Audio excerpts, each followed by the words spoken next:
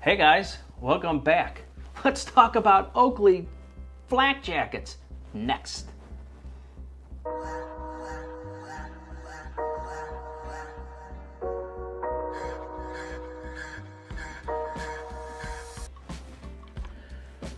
All right, so you saw the topic.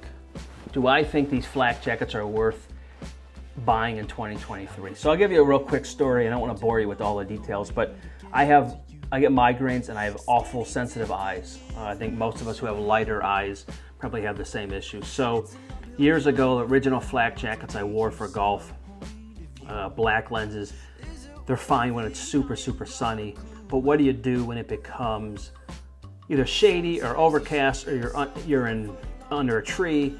They're just too dark. So a couple years ago, I picked up the Flak Jacket 2s, XLJs, with the golf-specific prism lens. And within 2 rounds, they were just so light. I think it let 28 or 30% of light in, and it did me no good as a sunglass. So it was almost like wearing tinted reading glasses because it didn't do me no good for the sun. So last year, I said I'm gonna buy the dark lenses and try them all year and see what they do. So I literally wore them every round I played last year, sunny, not sunny. I didn't wear them in the rain, but pretty much every round I wore them. And what I liked about them is the increase in contrast was nice. What I didn't like about them was they were not very good sunglasses. If you want them to just darken the lens or darken your vision from the sun, they did an awful job. They let in 22%, and I can show you. Here's a good example of what it looks like kind of through the lens, and then also if you're looking the other way. So you can kind of see, if you can see my eyes, you can see right through these. There's really, they're tinted so lightly that they're too light for golf. It's kind of weird because these are obviously golf specific, but they're just too light. So to kind of go through this, so this year I started wearing these, sun was out, I get migraines from squinting. So if you're like me, you know what it's like, it's awful. And I try to wear normal glasses, but I hate putting with sunglasses on, and I hate them even more when they're increased contrast, because you'll see breaks that aren't really there, or they're too much of a break. So I recently, the last few weeks, have gone to a deep water lens, which still increases it, and I'll kind of show you the other view. So, and it still increases it, but it darkens the lens. It's not as dark as the black iridium or even gray, but it's kind of the fine line in between. So to kind of wrap up this real quick, I think Oakleys have incredible value.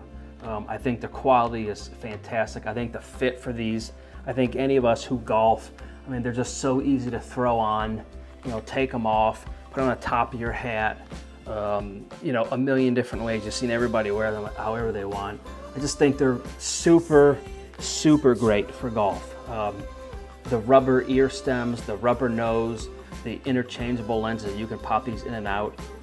They're just great. The quality is phenomenal on Oakleys. I really like them. I can give you a story. So my son played baseball for years and years, and he would get hit by pitches all the time and they'd break. And you literally at one point could call Oakley up and they would warranty them, especially when he was younger, and they would give him new lens or new frames with no questions asked. So their customer service and quality is great. Their functionality for these is good. I wouldn't wear these out. If I'm doing yard work or something, I'd wear these, but this to me is not a stylish looking pair of glasses. They're great for golf, but that's probably about it. The pricing on these is with the dark prisms, $184. Do I think there's better value? Yeah, I think if you spend another 50, 60 bucks, there's Kanon, there's Maui Jim, there's Rain. I mean, there's so many other brands that I think make a better lens. But I will say, if you search the internet and you can find authorized Oakley dealers out there, you can get these for the 120 range. For 120 bucks, they're a great value. At around 200, not exactly the best value for sunglasses for golf, but really like these. I have another kind that I'm coming that actually are like transition glasses that go from 0% light up to So zero, they won't block out any light, up to, I think it was like 8% completely black. So, you know, like you've seen the transition glasses, as the sun comes out, they get darker, the lenses get darker. So it's pretty neat. I can't wait to try those. But really like the fit, love the functionality. I think the quality is good with Oakley still. Warranty's great with Oakley. And the swappability, if you, God forbid, scratch a lens, you can get another one and pop it in pretty easy. You know, overall, would I recommend these? Yeah, I still like my Oakleys. Again, if I lost them tomorrow, what would I get? Probably the same kind of style. I can't wear normal sunglasses all day long. It hurts my ears there, so I think Oakley's really a great job. But my point of this whole video is, before you go out and order these, especially with the Prism dark lens, is try to find them in a store first, because I think you're going to be disappointed if you think they're going to be dark sunglasses. They put out their marketing that it's a Prism dark for golf. Again, they only say it's a 22% light transmission, medium light, and an increased contrast, and the lens itself for these guys is a rose colored. So if you don't like the increase and you don't like the rose, definitely stay away. I don't mind it, again, but I won't putt with these on my head ever, because I just see too much into it. But that's about it for today, guys. Just want to kind of do a real quick review of how these have held up over the years.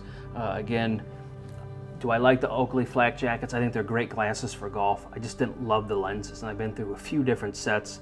The original Prism Golf, the Prism Golf Dark, and now the Deep Water. So the Deep Water has been my favorite by far. But if there's anything else you guys want to see, let me know, and we'll talk to you soon. Thanks, guys.